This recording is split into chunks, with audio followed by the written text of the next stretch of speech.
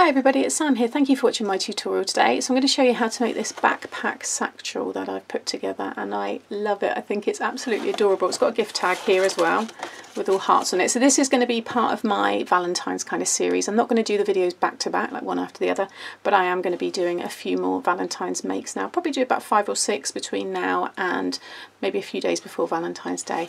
And this is the first one. So you just have your Velcro fastenings there and then just slide those through, and then this side opens up, so it's got this kind of squash kind of closure there on the sides, and then you've got a little finger pull there and you just open that up and then you have all your space inside for your gift. There's a lot of room in there. This one is 2.5 deep and height is 6 3/4 and the width is, I think it's 9. Yeah, it'd be 9 inches.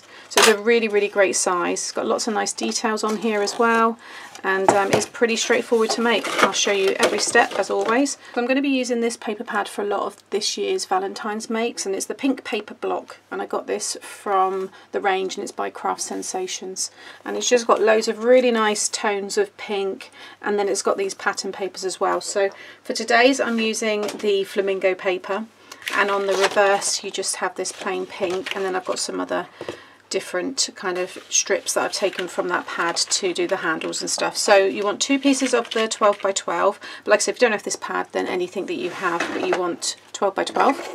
And then you're going to score, if it's directional, make sure it's the right way up, and you're going to score at 1/2 inch and at 9.5 inches. Okay, then rotate it so that 1/2 inch section is at the top, and you're going to score again at 2.5 and at 9.5. Now I've just got to move my paper up because it's slightly shorter than 12, but again you want to score at 9.5 there. Okay, do that on both pieces. Next you want to fold and burnish all of your score lines. Okay, so I've got those both ready. Now, we're not going to do any cutting yet. We need to stick them both together because usually we cut into parts of it, but I want to get it all stuck and then we can take away what we need to. So I'm going to, first of all, you want to run your glue all the way down the 1/2 inch tab on one of those sheets, like so. And then I'm just going to stick that over the top. Make sure it all lines up, all your score lines meet up. Okay, and then flip it over, fold the tab over on the other end, and again add your glue, and then fold the other half right the way over, and it should all meet up perfectly. Okay, so if you've got directional paper, again make sure it's the right way up, but if you're using pattern paper that has no direction, right now you could turn it anyway, it doesn't matter because you'll have those 2.5 inch sections at each end here. So for me, I want to start from the bottom here, and you're just going to cut up the 4 score lines to the first one. So just that one, and then this one here, a bit to this one, and finish with that one. Okay, so that just frees up the base a little bit more. Then what's going to happen is we want to cut down just the 2 front ones. Okay, so I'm going to flip it around this way. So you're doing the same again, but you're just cutting down the 2 front ones, like so. Okay, what's going to happen is that one's going to go in there, but I think I might end up cutting about half of it off. It's up to you, you don't have to, but I would recommend just taking, not a big wedge, just a little bit, if anything, just kind of remove the score lines that may well still be visible. Okay, so I was just playing around with inside here. I actually ended up folding it first the wrong way. What you want to do is just fold them so that it will fold flat like this. So the easiest way is just to fold, pinch the end there and just fold it down like so. So just get it as far as you can, and then if you flip it over, because we haven't sealed the bottom yet, just go in and you'll be able to follow the rest. You see there? And just kind of, you know, burnish those score lines, and that will give you that closure. And this, like I said before, if you want to trim this in half, you can. I'm kind of thinking I might keep it all now, because then that can go in first and then that will close on top, and it just gives you this interesting closure on the top there. So it's up to you how you want to do that, but do that, fold that first, so just pinch the ends, so just they'll be like this, just start bringing it in, okay, and push that down.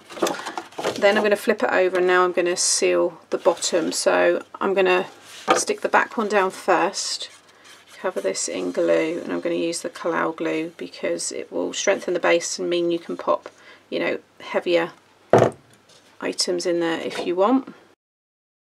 And then I'm going to fold that one over and that one over, and then again just add your glue all on this section here and fold that one down.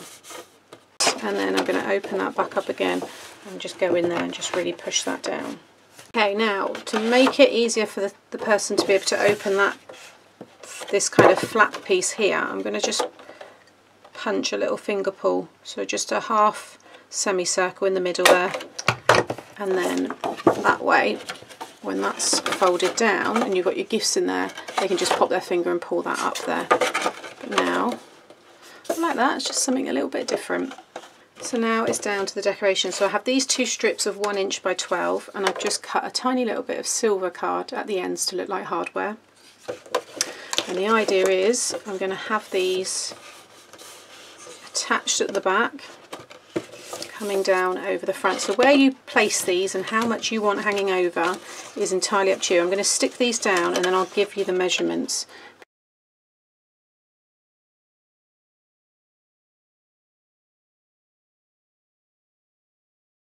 Okay, so I've ended up sticking 4.5 inches on the back, and I've come in 2 inches either side. Now it's up to you if you want to add glue and stick that on as well. I'm just thinking when that comes up. Yeah, I think I'm going to continue the glue on this area here as well. And just bend it over there so you can see that all lines up really nicely.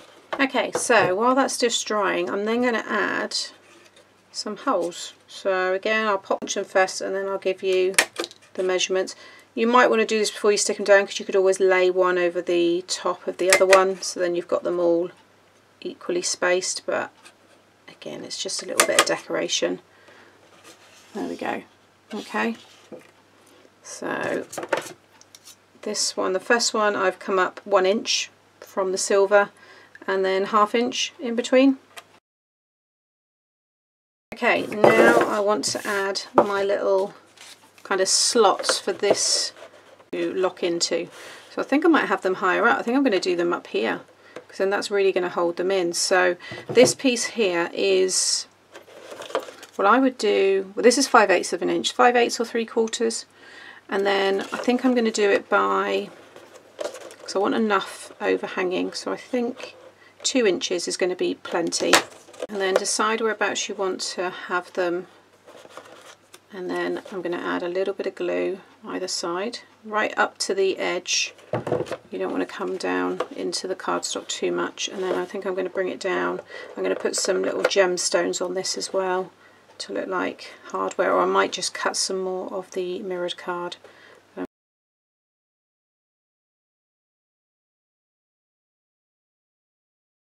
Okay, like so. Now I've got a bit of a bounce still with mine, so you may want to have it so that that piece goes over this one and not stick them on there. That's one way that might hold it down, but all I'm going to do is add some of my Velcro dots.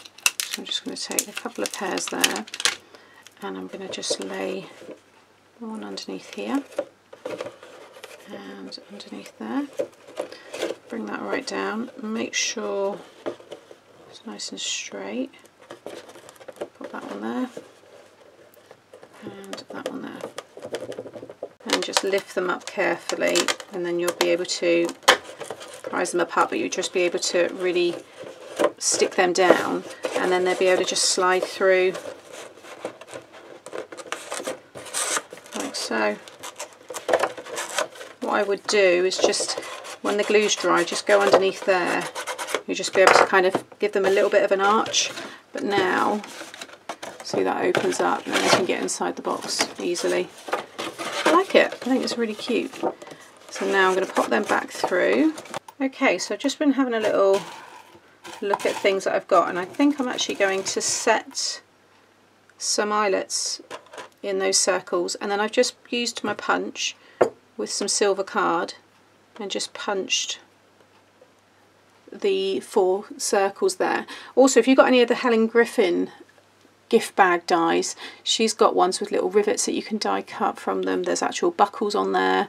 There's straps. So some of you that have got like the doctor's bag and stuff like that, you could use the straps from that one and on, you know, add them onto here. So I'm just going to pop a little bit of glue and get them stuck down and then set those eyelets.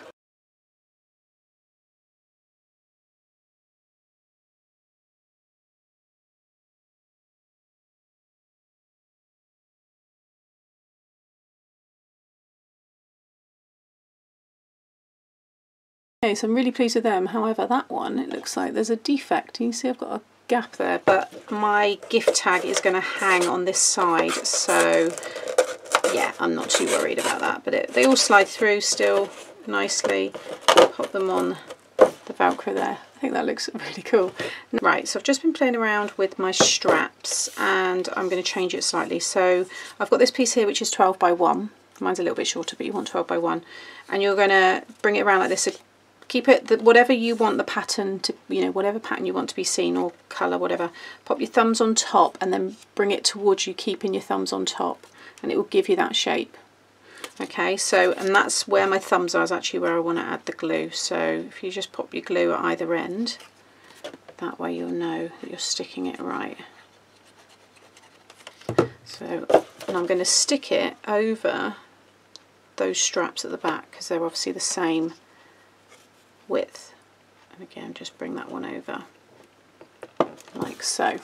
Okay, so we're starting again to get that satchel look. I'm going to turn it into a backpack. I was just going to have just like a briefcase kind of handle, but I'm actually going to do another little backpack. I think it'll look really cute. And then I've got 2 more pieces again, so you want that 1 inch by 12. Pop some glue about 1 inch at the end, and you're going to stick it away from you. Okay, so pop this end right over that one.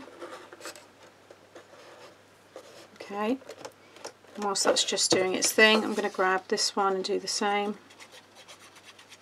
Just sticking them away from you. Now do make sure these are completely dry before you do the next step, because we're going to be pulling them back towards us, so you don't want any pressure.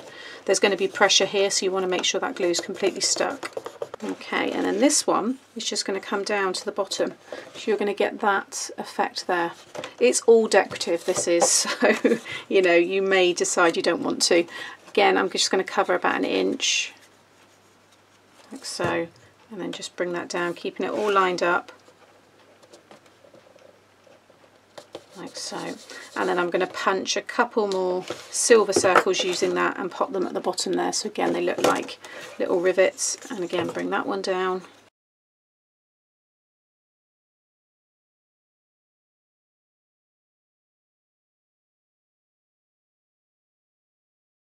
Okay, so there's the hardware on the bottom. And then if you want to add a, you know, put a fold into that, you can. I'm going to just pull them up a little bit higher. But I think that looks absolutely adorable. It's so cute. I think I'm going to make a mini version.